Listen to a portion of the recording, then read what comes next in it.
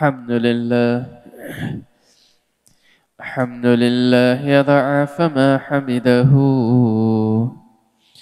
جميع خلقه كما يحبه ويرضاه اللهم صل على محمد النبي الأمي وعلى آله وسلم رب اشرح لي صدري ويسر لي أمري واحلل عقدة من لساني يفقه قولي ربنا يسر ولا تعسر وتمم بالخير وبك نستعين يا فتاه سبحانك لا علم لنا إلا ما علمتنا إنك أنت العليم الحكيم اللهم اجعلنا دعاة إليك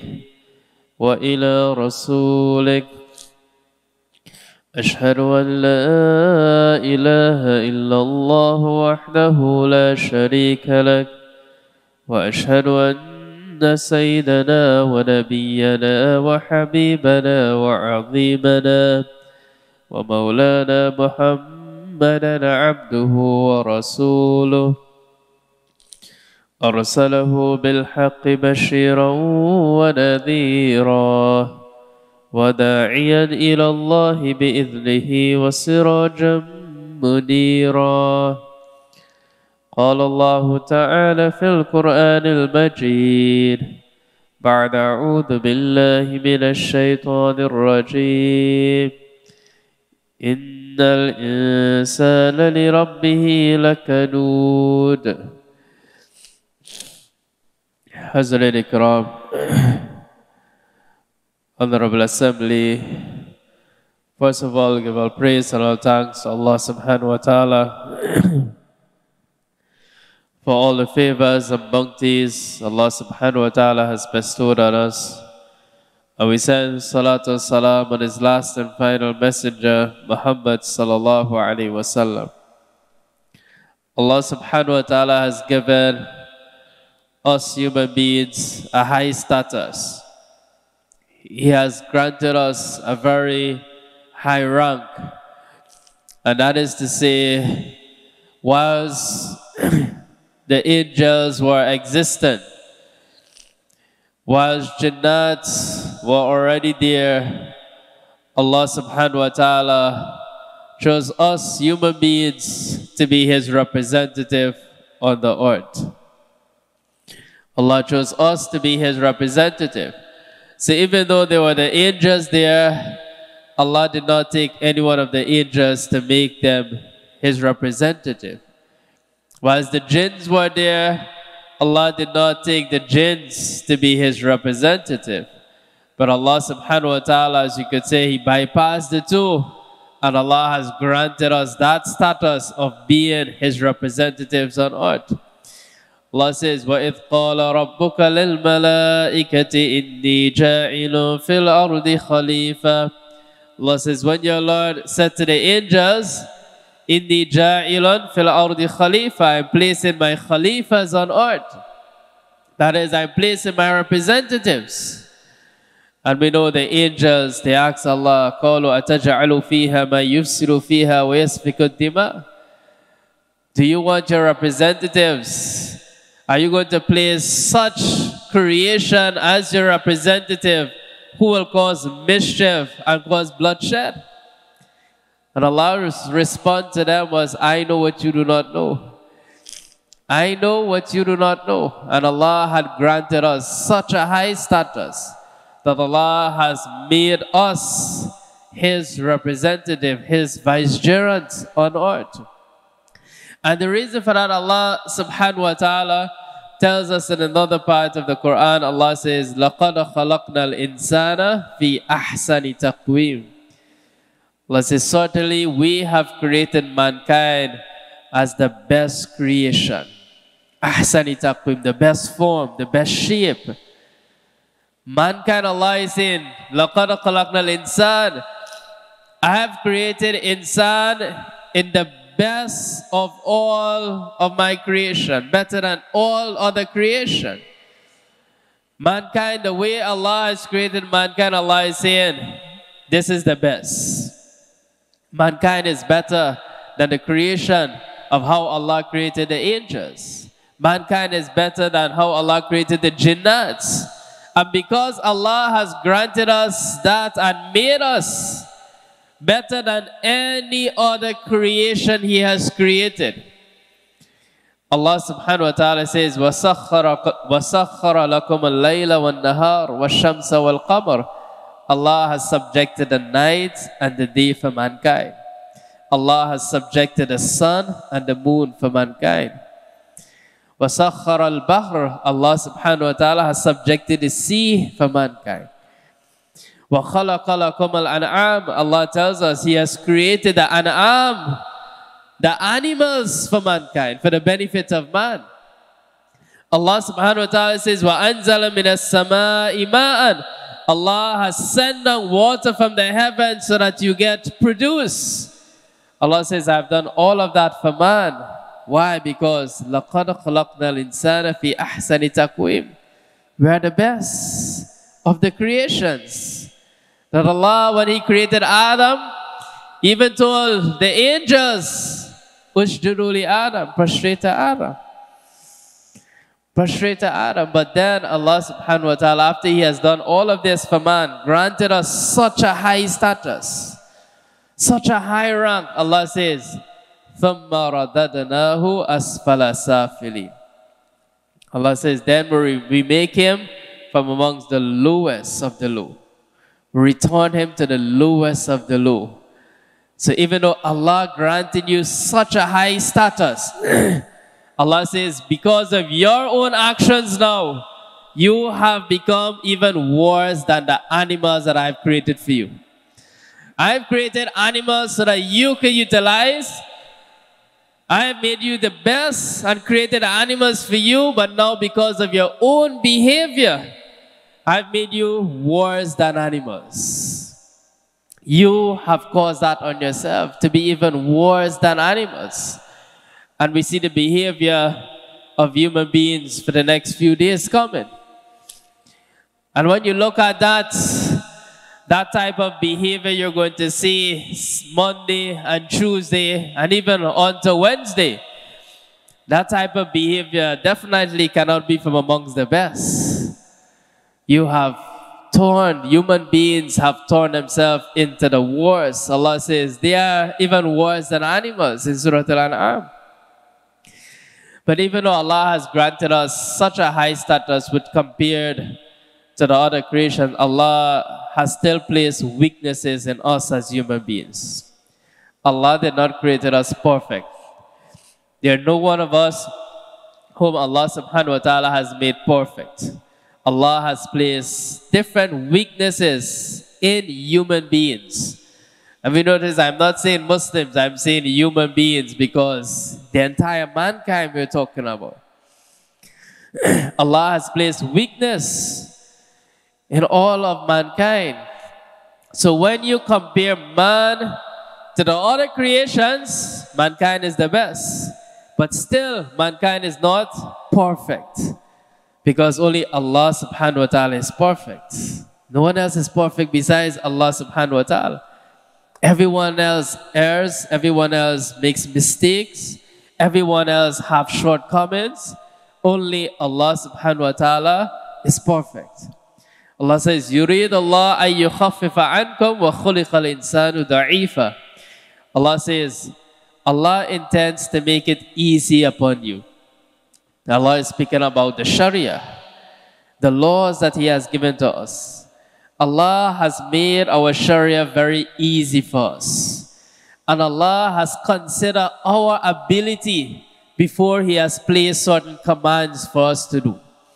So Allah says, I made it easy for you. I want to make things easy for you. Even when it comes to fasting, He says Allah wants to make ease, grant you ease. Allah does not want to cause a burden upon you. But Allah says, I intend to grant ease to you. وَخُلِقَ الْإِنسَانُ ضَعِيفًا. Because I know mankind has been created weak. He did not say mankind is weak. He says mankind have been created weak. Which means Allah already knows that how He has created us. And He knows the weaknesses in each and every one of us.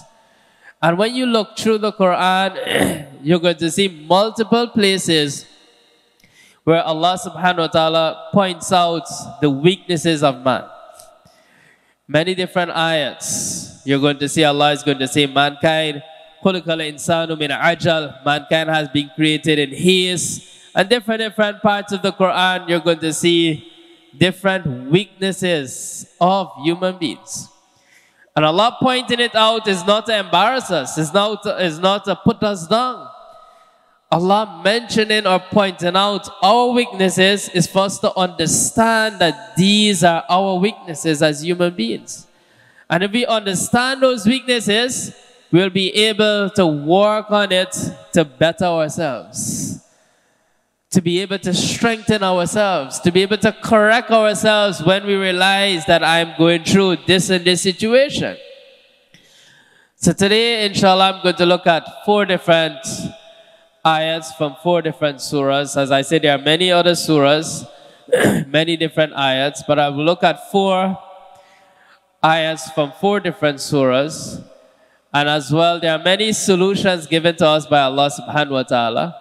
I'm just going to look at one common solution. So the first is in Surah Yunus. Allah subhanahu wa ta'ala says, وَإِذَا مَسَّ الْإِنسَانُ ضُرٌّ دَعَانَا لِجَنبِهِ أَوْ قَاعِدًا أَوْ قَائِمًا. Allah subhanahu wa ta'ala says, وَإِذَا مَسَّ الْإِنسَانُ ضُرٌّ, whatever hardship afflicts mankind. Allah is telling us the weakness of man with regards to when he is faced with hardships and difficulties in life. So, وَإِذَا مَسَّ الْإِنسَانُ ضُرٌّ, so whenever there is some sort of calamity, some sort of difficulty, some sort of hardship in the life of man, Allah says, دَعَانَ لِجَنبِهِ, He cries to us. He calls out to us. We call to Allah subhanahu wa ta'ala, لِجَنبِهِ, on His side. Sometimes you're going through such a hard time that you have become bedridden due to medical conditions. And as you lie there on that bed, the only thing that you do at that time is beg and beg and beg. Not man. You don't beg man because you know human beings can't help you at this moment. You know the only one that can help you is Allah subhanahu wa ta'ala. So anyone at that situation, whilst you're on that bed, and they're lying there and they know, you know what, I can't do anything for myself. No human being could really help me. The only thing they do is they turn to Allah. And they turn to Allah and beg, oh Allah, help me. Oh Allah, take me out of this situation. Oh Allah, remove this sickness from me. Allah says, they cry to Him on their side, أو قاعدا, or sitting. Sometimes you've been in a state that you have to be in a wheelchair or you cannot walk. Whilst you're sitting there, you're raising your hands and you're begging and you're crying to Allah, oh Allah, remove this, allow me to walk. If you allow me to walk, I'm going to do this, I'm going to do that. I'm going to frequently go to the masjid, and you make a long list of promises that you will do if Allah was to remove that from you. أو قائمة, Allah says, and even in the standing position, you're not taken down so much that you're bedridden or you're on a wheelchair or you have to sit, you cannot walk, but you're walking around, but there's so much of hardships in your life that you're standing and you're begging from Allah subhanahu wa ta'ala. Allah says, فَلَمَّا كَشَفْنَا عَنْهُ دُرُّ مَرَّ كَأَلَّمْ يَدْعُونَا إِلَى دُرٍّ مَسَّهُ. Allah subhanahu wa ta'ala says that when we remove it, فَلَمَّا كَشَفْنَا عَنْهُ دُرُّ, when we remove that hardship, Allah says He walks by as if no hardship had ever touched Him. He walks by as if nothing has ever touched Him.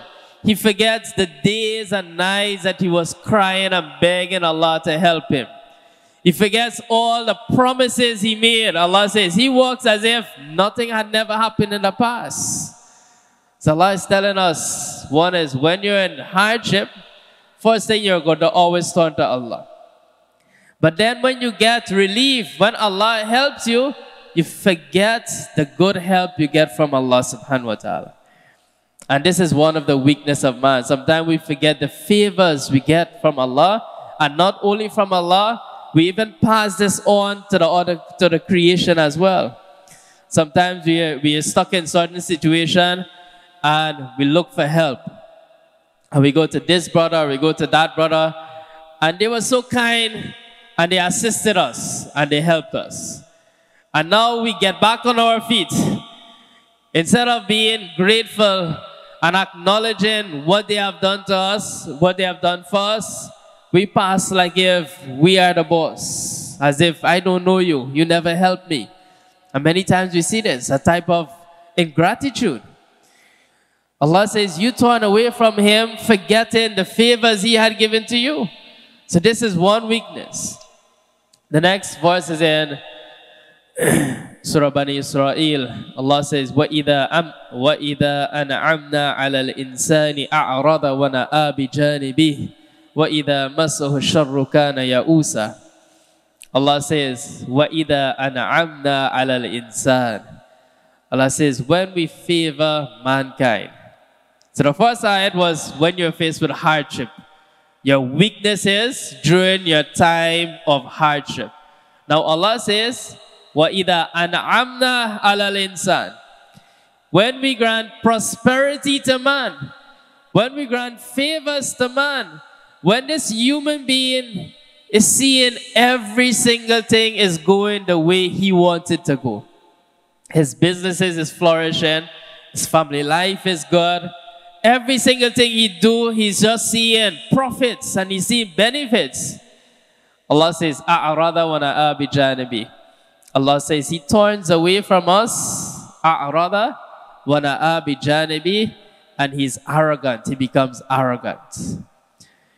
When everything is going good, many a times these individuals, they credit their own self. They give the credit to themselves. So sometimes your business is going good, you say, "No, I was the one. It's due to my brains. It's due to my planning. It is due to my intelligence. These things are going this way. It is due to my education and my certificate. I will be able to do this and this and that." Allah says he feels that he is doing everything, but not knowing it is really Allah. وَإِذَا أَنْعَمْنَا عَلَى الْإِنسَانِ. Allah says we give it to him. But because he's seeing so much of comfort, he looks at his strength to see that, you know what, it is all my strength and my power that has given me this success that I'm seeing. وَإِذَا مَسَّهُ الشَّرُّ كَانَ يَئُوسًا. And Allah says, but yeah, that same individual who was feeling what everything good happening to me is because of me. It's because of my intelligence. It's because of my smartness. Allah said that same individual, وَإِذَا مَسَّهُ الشَّرُّ كَانَ يَئُوسًا. That whenever evil afflicts him now, كَانَ يَئُوسًا, he becomes hopeless. He starts to look for someone to blame, not himself. Starts to look for someone to blame. All the time was it was me that made this happen. It was my education. But when things go wrong now, don't blame himself. Kana ya'usa. He starts to look, why Allah had to do this to me? Why this one had to do that to me? Allah says, this is your weaknesses. Next surah is Surah Al-Adiyat. Allah says, Inna al-insana li rabbihi lakanud. A weakness of man. Allah says, certainly mankind. Inna al-insana li rabbihi lakanud. Certainly man is ungrateful to his Rabb. Allah didn't say that unbelievers are ungrateful to his Rabb. Allah says, Inna al-insana li rabbihi lakanud. Certainly mankind is ungrateful to his Rabb. And not only that, he says, وَإِنَّهُ عَلَى ذَلِكَ لَشَهِيدٌ. Allah says, man himself is a witness that he is ungrateful. So Allah is saying each one of us is a witness to our own selves that we are ungrateful to Allah subhanahu wa ta'ala. When we look at the favors Allah has given to us, and we look at what we do for Allah subhanahu wa ta'ala, what we are doing for Allah subhanahu wa ta'ala is nothing compared to what Allah has given to us. Nothing. Every day Allah gives you so much. Allah grants you life for 24 hours in that day. Allah allows all your organs, allow you to breathe. So much of things. Uncountable favors Allah gives you every single day. And now ask yourself, that's why Allah says, you could witness it yourself. Ask yourself, in a 24 hours for that day, how much did I turn to Allah, or how much did I give back to Allah subhanahu wa ta'ala? And then we'll see how ungrateful we really are to Allah subhanahu wa ta'ala. Because sometimes all we did was just maybe pray our 5 daily salat, and that was it. Nothing else sometimes. Sometimes we don't do nothing extra. All we do is, because that is compulsory, we try our best to pray the 5 daily salat, and we're done. But it's just through the mercy of Allah that the Prophet sallallahu alaihi wasallam, he says, you really cannot be grateful to Allah. But if Allah at least sees you praying your 5 daily salah, Allah consider you to be grateful. Even though that by itself, if you compare that and you try to weigh that 5 daily salat and so much of favors, you can't really be grateful to Allah subhanahu wa ta'ala. But Allah is so merciful that Allah puts you down as being grateful just because you perform those 5 daily salat. وَإِنَّهُ لِحُبِّ الْخَيْرِ لَشَدِيدٌ. Allah tells us one of the reasons for our ingratitude to Him, Allah says, is because of our severe love for wealth. Our severe love for wealth. And when we look at that, in our 24 hours, most of the day we use in order to search for wealth. We are in our jobs. Check how much hours. Deduct the amount of hours you sleep. And when you sleep, you're doing that for yourself. Deduct the amount of hours that you eat. And check how much hours remaining that you take to go to your jobs. Sometimes from 8 o'clock until 4 o'clock. So 8 to 4, you're searching for wealth. And maybe from 9 until Fajr in the morning, you're only sleeping. That is for yourself. So what have you really given to Allah? Most of it was really for yourself and for wealth. Yourself and your wealth. Nothing really for Allah. So Allah says, Innal insan, one of our weaknesses is our ingratitude to Allah subhanahu wa ta'ala. And the fourth ayat is found in Surah Ma'arij. Allah says, Innal insana khuliqa halu'a. Idha massahu sharru jazu'a wa idha massahu al-khayru manu'a. Allah subhanahu wa ta'ala, He says, Innal insana khuliqa halu'a. Certainly mankind has been created halu'a. One of the meaning of halu'a is to react quickly. We love to react quickly. Another meaning given is impatient. Mankind has been created impatient. We don't sit back and try to think before we react. Soon as a situation comes up, we are very, very quick to react to that situation. And sometimes because of our reaction towards the situation without sitting and thinking before we react, after we have done something sometimes, or after we have said something, we realize, you know what, this is not the right thing I should have done. This is not the right thing I should have said.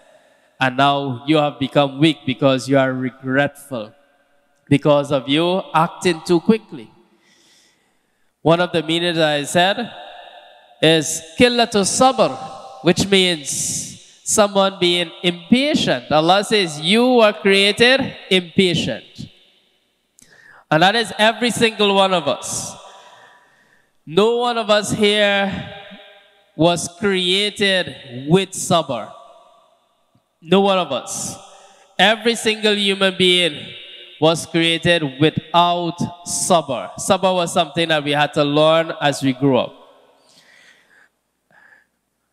Because whilst many of us, we looking as if not, I don't understand what it means that I was created impatient. Because at that age when you are created, you can't remember. But you have children and you have grandchildren. And Allah has granted you them so that you could recognize how you were. Because how you're seeing your grandchildren or your children as a baby, you are just like that as well. And now when there's a baby, and that baby is hungry, that baby don't say, you know what, I need to have sabr. I'm just going to have sabr, and whenever my mother ready, she's going to come and she's going to give me milk. A baby don't do that. What does a baby do? As soon as that baby feels hungry, starts to cry. Because that baby wants, as soon as that baby feels hungry, it is saying, I have to get something in my system. I have to get milk. I'm not going to wait until she wakes up. I'm not going to wait until I see her. She has to come now and give me that milk. So that baby will start to cry and cry and cry until he gets it. And this was all of us at one time. It is only after a period of time as we grow, we realize, you know what? You can't get everything you want at the same time. Sometimes you have to wait. As you get older, you realize your parents is going to instill that in you. You ask for something, as you get a little older, they're going to tell you, wait. Wait, just now you're going to get it. And that is where sabr started to be implemented in your life. But how Allah created you without any sabr. There wasn't no sabr. So Allah says that is a weakness in man. But it so happens sometimes we have grown old and we want to still have that same impatience as how we were born. That we feel that every single thing we have to get immediately. If I want it now, I have to get it now. So Allah says, Innal insana khuliqa halua. Ida massahu sharru jazua. Allah says, whenever any shar, whenever any evil, whenever any hardship or calamity touches him, jazua, he becomes vexed. He starts to fret. He becomes angry. And if we notice, if we look at it in our lives, if you lose your job, if you go into work tomorrow morning, as soon as you step foot in that office, your boss gives you a letter and says, you know what, you're fired. Are you going to smile at your boss? Are you going to be joyous? No, you're going to be angry. Because that is not something that you like. You're going to be impatient. That is what Allah says. Khuliqal innal insana khuliqa halua. You're going to just naturally become angry. You're not going to have no smile on your face. You're going to start to become vexed. So Allah says, because of that lack of patience, وَإِذَا مَسَّهُ الْخَيْرُ مَنُوعًا. Whenever any goodness comes his way, manua, he becomes greedy. He becomes greedy because he doesn't want to let go of it. He's scared. If I only let go of it, I'm going to have to search somewhere for it. I'm not going to have it for myself again. So I need to make sure I have it for myself. So these are some weaknesses. And as I mentioned, Allah has given out different solutions. But just one solution that I'm going to mention, Allah says, Illal Musallin. Alladina fi salatihim da'imun. Allah tells us, all these weaknesses Allah has pointed out. This is how Allah has created us. But Allah tells us, Illal Musallin. Allah says, if you are praying salat, Allah is going to help you. If you're praying salat, salat is the solution. Lal Musallin. And not only praying salat, but he says, Alladina fi salatihim da'imun. That is, those who are punctual with their salat. Da'imun. So not praying one salat. Sometimes only when we go in a difficult situation, Then we start to pray salat. And we say, you know what? I hope Allah could help me. Allah says, no. You have to be punctual in your salat. Da'imun. You have to be praying all 5 years salat every single day. Not 1 day a week, not 1 day a year, not 1 salat a day, 5 salat every day. And Allah says, if you do that, if you are punctual with the 5 daily salat every single day, it's only females have a little exception a few days of the month. But as males, every single day, we don't have no exceptions. Every single day, it could be Eid, it could be which day. Every single day, 5 daily salah. Allah says, if you do that, then that same ingratitude will turn to gratitude. Allah is going to strengthen you. Allah is going to strengthen you from the weaknesses. That same impatience that you had, Allah subhanahu wa ta'ala is going to grant you sabr, grant you patience. But you have to follow the solution, use the solution. So we have the weakness. We can't get away from the weaknesses because Allah says you are created with these weaknesses. So if you're created with the weaknesses, you can't get away from that. But Allah says, I've given you a solution to help you as well. But what we do many a times, we keep those weaknesses and we don't use the solution. We allow the solution to just be there. So if we want to strengthen ourselves from those weaknesses, we need to use the solution. And I'm just giving you one of the solutions. There are many others, but just at least start with this. You pray your salat and you're going to see the difference in your life. May Allah help us all. May Allah subhanahu wa ta'ala grant us all the tawfiq and the ability to do actions which are pleasing to Him. May Allah accept all of our good deeds. May Allah subhanahu wa ta'ala enter all of us into His Jannatul Firdaus. Wa akhiru da'wana and alhamdulillah rabbil alamin.